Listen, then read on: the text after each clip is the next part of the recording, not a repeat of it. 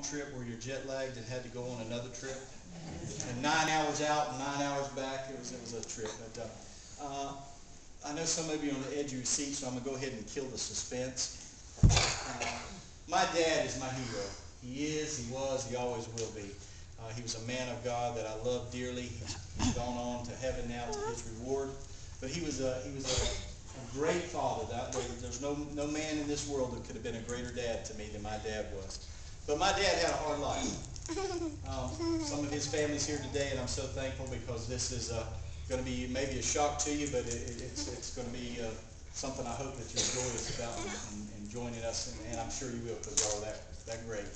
But at 7 years old, my dad lost his dad to a heart attack. He was the baby of the family, and it's hard when you start out at 7. I can't imagine. I had my dad for 50 years, and so I never once have had any regrets. I thank God for the 50 years that I had with my dad. A wonderful dad, and I often think that he only had his dad for 7 years, and it was just bad. At 14 years of age, my dad's brother killed his mother. He was drunk, had a gun. Nobody really knows the whole story. It was just him and my grandmother in the room, and she was dead. I wish the story, the bad things ended there, but they didn't. My dad was very upset. I talked to my dad about it, and he remembers when they brought, back then they used to bring the casket to the homes, and just so happened to be the home that my mother was living in. It was her grandparents' house, and I don't want to get into our family tree. It's too confusing. But anyway, some of the ones that are here, their mom and dad lived upstairs, and grandma and grandpa lived downstairs. And anyway, long story short, they brought, because his daughter lived upstairs, they brought the casket there.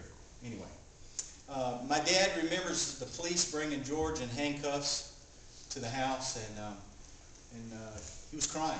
He seemed to be very repentant. He came over to my dad, threw his arms over my dad with his handcuffs on, and told him he loved him and he was sorry. And you know, a lot of times people do things when they're drinking. You want to know why I'm so against alcohol? It's because people can't control themselves when they drink.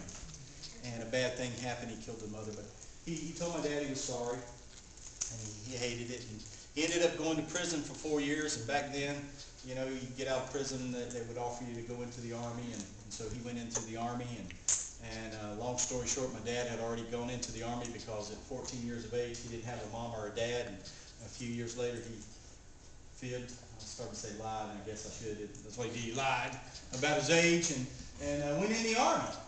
And anyway, he was in the army, and he was getting ready to go to Korea, and George looked him up. And George told him, you know, again, he was sorry about everything that happened. He wanted to make amends.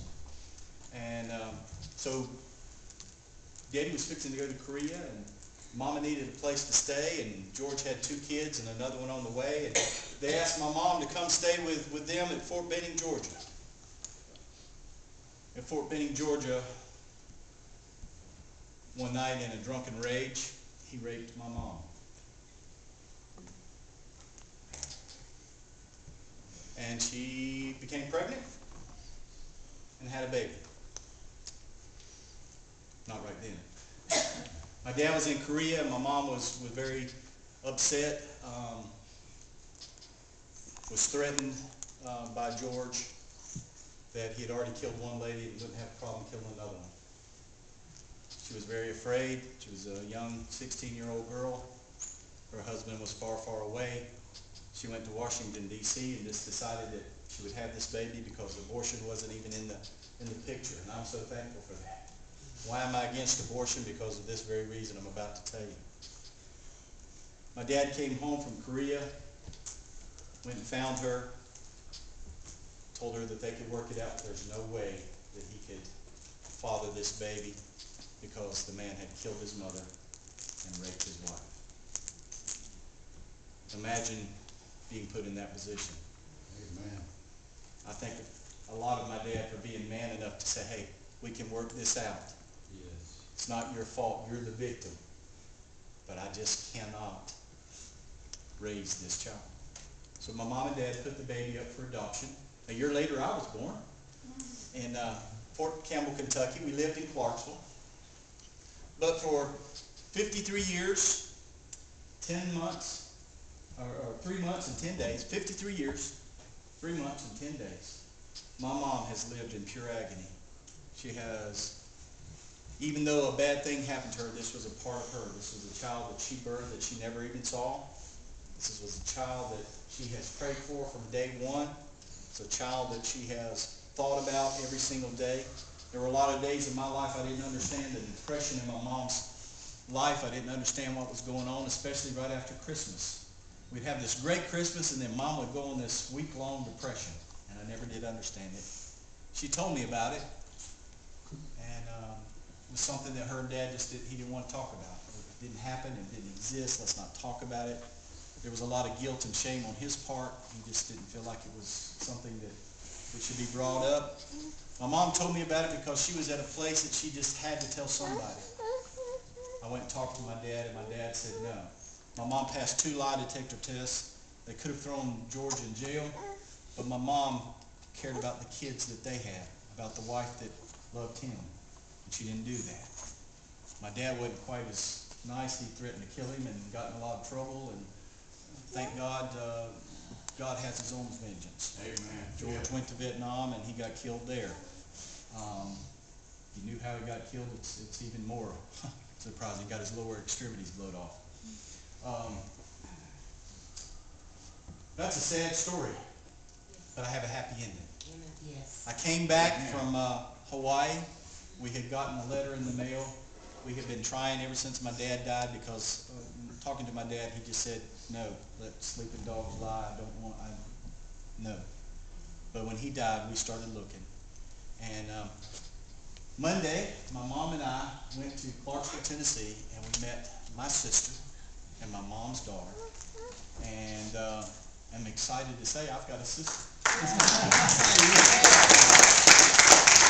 have never in my life felt the way I feel right now. I'm like a little kid in a candy store. I didn't know you could love someone that was 53 years old the way that I love my sister Fran.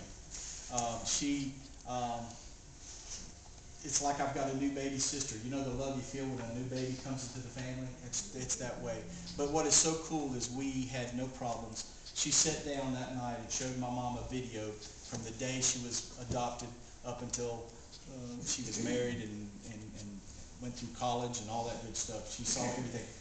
Every prayer that my mama had prayed came true. Even when my mom couldn't see it, even when my mom didn't know it, God was there. You see, miracles happen in the midst of tragedies.